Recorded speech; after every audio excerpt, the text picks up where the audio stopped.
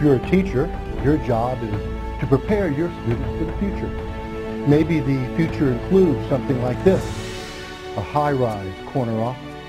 These are positions of power and prestige that many students dream of. In this course, you will learn to take your teaching anywhere, from the conference room to the classroom, from the lecture hall to the world's greatest library.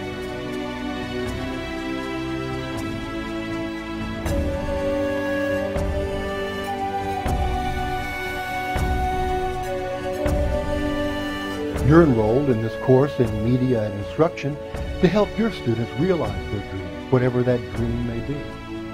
You know that teachers today need to know how to use digital technology to help their students succeed in the digital workplace. Today, if you can dream it, you can make it happen with digital technology. Where do you wish to take your students today, tomorrow, next week, next year? Never put any limitations on yourself, because that means putting limitations on your students.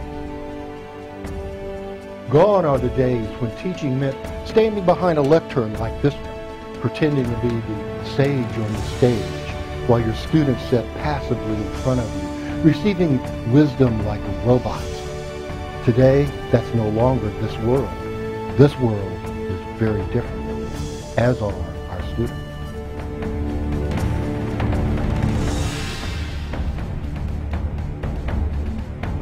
Today, the students you're teaching will no longer be the robots of the industrial age, or even the robots of the cubicle. Today's creative workplaces are open because they want to be open to your students' creativity.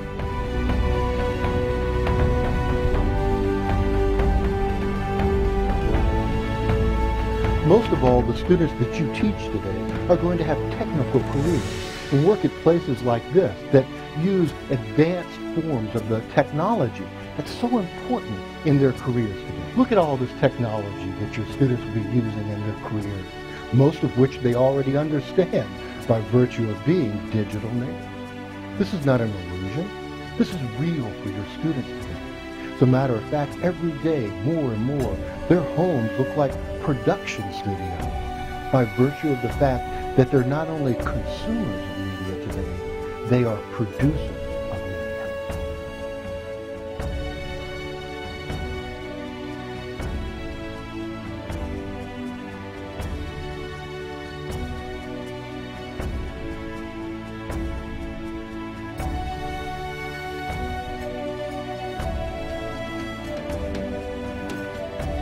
Let me guess, your classroom does not look exactly like this.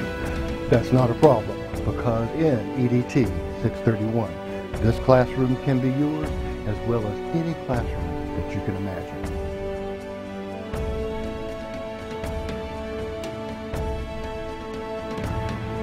I really hope that you enjoy your course in media and instruction.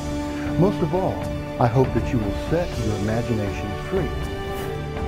Because, after all, isn't that where you want your students to be? With their imaginations free.